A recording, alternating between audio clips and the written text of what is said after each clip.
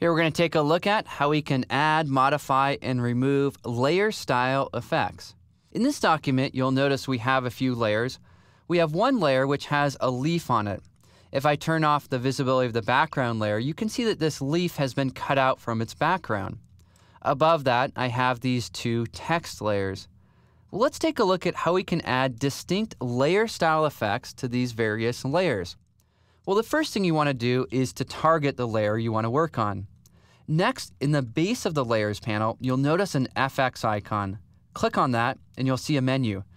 Here you have a number of different layer style effects you can choose.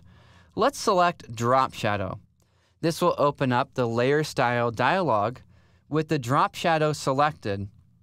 In this middle area here, we can dial in how we want this drop shadow to appear. For example, we could change the angle. In this case, the drop shadow now shows up off to the left. We can also control the distance. Here it now appears further away. And as I change the angle, you'll see this a little bit more clearly. We can change the overall spread and also the size of this drop shadow. And you can change these controls until you create a drop shadow, which looks good with your layer. In this case, I'll make this one a little bit closer here and just bring that in. I think that looks nice. To apply that layer style effect, just click OK.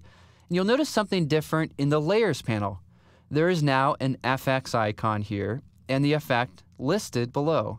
You can turn this off by clicking on the eye icon or turn it back on by clicking there. You can also collapse this view by clicking on this arrow, and that will either conceal or reveal what effects you have. Now, if you want to go back and if you want to change this effect, it's really as simple as double-clicking. When you do that, it reopens this dialog, and here I can go ahead and change the overall effect, so I can change the way that it appears. Well, let's click OK to apply that. What about these other layers? Well, with this layer here, my top layer, which is Layers, I want to add a layer style effect. Another way to do this is to just simply double-click to the right of the layer name. This will open up the Layer Style Effect panel. Here, I'll choose a Layer Style Effect Drop Shadow, click in Drop Shadow, and then I can customize that here. I also want to add, say, a brush stroke. I'll go ahead and click in that field, and then click on that tab to open up my options for this brush stroke. Rather than black, I want something which is a nice bright color. So if you choose or click on that color chip, you could then select a color there. You can control the size of the brush stroke, and also if it's on the outside of the layer or if it goes to the inside. And so again, here you have a lot of options in this middle area. All right, well, let's go ahead and click OK in order to apply that layer style effect. Now we have one layer left. Well, with this last layer, what I want to do is I want to add an effect which is already on one of my other layers. I want to copy and paste the layer style effects from one layer to another. Well, how can we do that? Well, if you go to the layer style effect area, and if you hold down Option on a Mac, Alt on Windows, and then click and drag, you notice that you drag this little FX icon. You can then drop or let go, and it will apply that effect to this other layer. Well, here in this case, this stroke doesn't really work. I don't want that here, but I do want the drop shadow.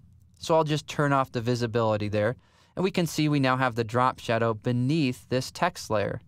It's a little bit too far away, so you remember how to edit this, right? Double click. That will reopen this. I'll go ahead and bring this in. Also increase its opacity so it's a little bit darker, and then maybe add another layer style effect. I'll try Outer Glow to really make that text field there glow. Next, I'll click OK in order to apply those adjustments. So here you can see we can modify these layer style effects in some really fascinating ways. What about getting rid of a layer style effect altogether? Well, we've already seen that you can turn off the visibility of the effect. Okay, that's fine. But what if you're done with it? You're over it. You just want to get rid of it and trash it. Well, to do that, you can click on the effect and drag that to the trash can. That will then delete that layer style effect. We're almost done with this movie. There's just one more thing that I want to share with you here, and that is that you have the ability to collapse the view of all of your layers with layer style effects at once. We saw that we can click on these icons one at a time to open or close those. Yet if you hold down Option on a Mac or Alt on Windows, and if you click on that icon, well, then it will collapse everything inside of your Layers panel. This can be especially helpful when you have lots of layers and lots of layer style effects. If you hold down Option or Alt and click again, it will then expand the view so you can see all of the effects. So again, it's as simple as Option or Alt clicking on that icon in order to expand or collapse the view of those layer style effects on multiple layers.